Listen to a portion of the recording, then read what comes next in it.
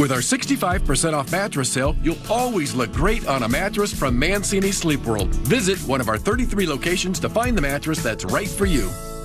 We live with AT&T, and we are well past the honeymoon phase. Occupado, Tom. AT&T, what's this I hear about you advertising a 100% fiber network? Only like a fraction of my customers can get that. That's it? You have such a glass half empty attitude. The glass is more than half empty. You need to relax, Tom. Oh. Tom, you need a little Tom time. You know, a little TT. Stop living with AT&T. Xfinity delivers gig speeds to more homes than anyone.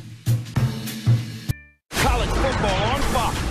It's about to go down right now. College football on Fox. Coverage begins Saturday at 8 a.m. on KTVU Fox 2. This is the 10 o'clock news on KTVU Fox 2. A person with a bike hit and killed by an SUV. Witnesses tell us they saw the driver of the vehicle run away on foot.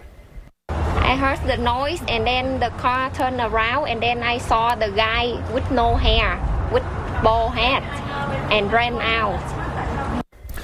A bike rider killed today on a busy street in East San Jose. Good evening, everyone. I'm Frank Somerville. And I'm Heather Holmes in tonight for Julie Hayner. The 10 o'clock news starting a bit late because of the Raiders game. We begin, though, tonight with that deadly accident on Story Road in San Jose at the intersection of South Jackson.